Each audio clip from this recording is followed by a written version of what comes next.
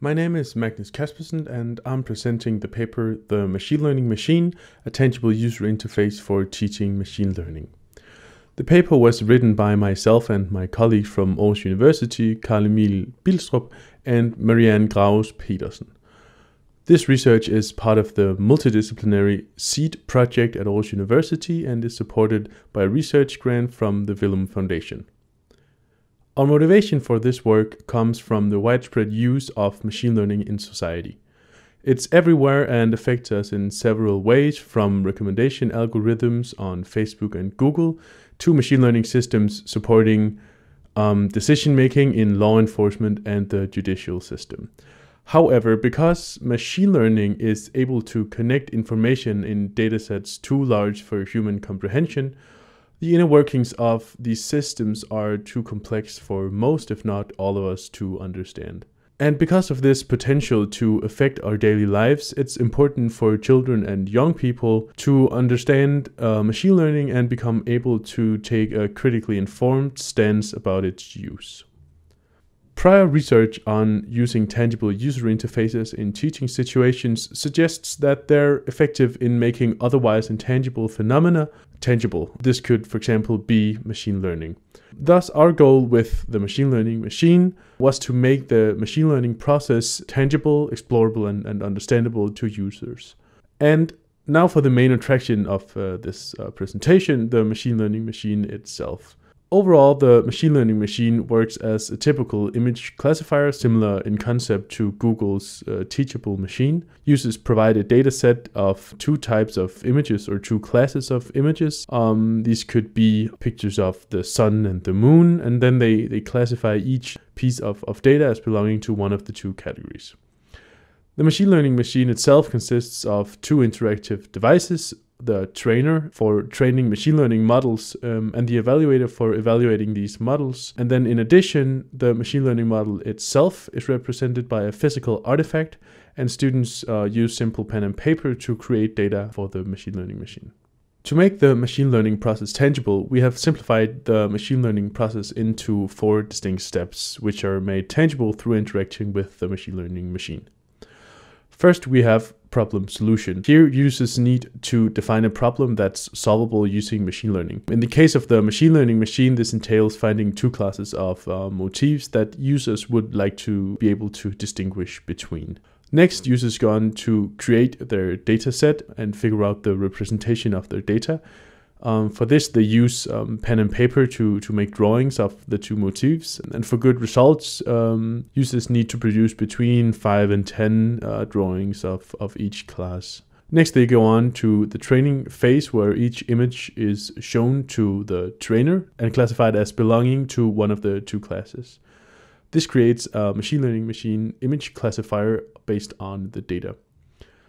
Finally, students can evaluate the ability of their models to recognize new drawings by using the evaluator.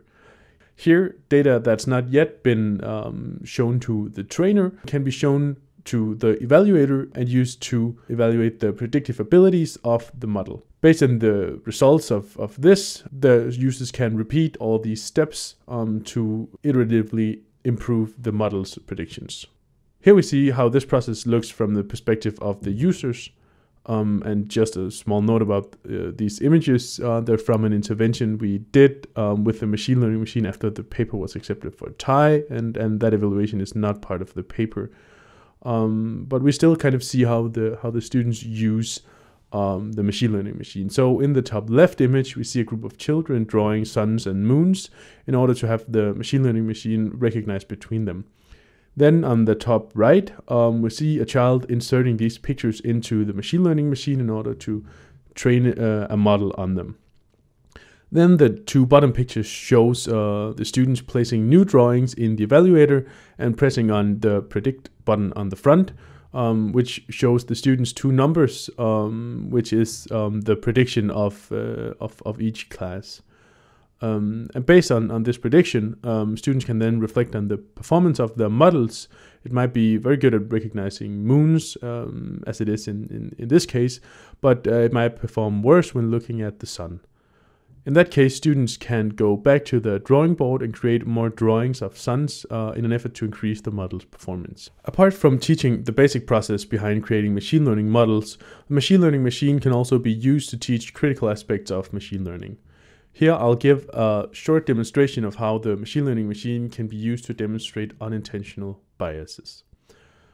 To demonstrate this, we would ask users to create a model based on a dataset of suns and moons as seen here, with all suns drawn in one color and moons drawn in another color.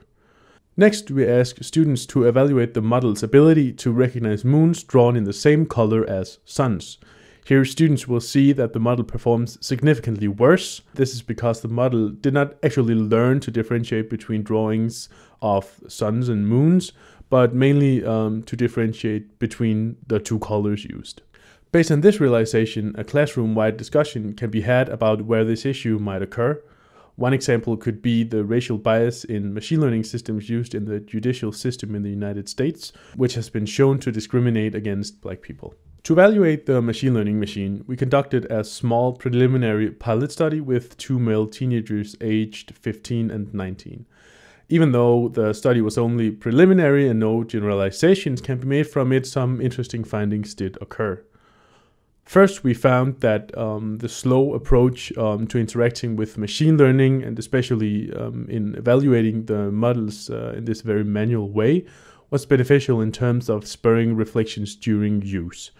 The participants reflected on the difference between the classifications when using the evaluator and used this to figure out how to improve their models. This also ties into our second finding that the iterative nature of the machine learning machine allowed the users to transition between ready-to-hand and present-to-hand interaction, which meant that they were in kind of a continuous circle of reflection and doing.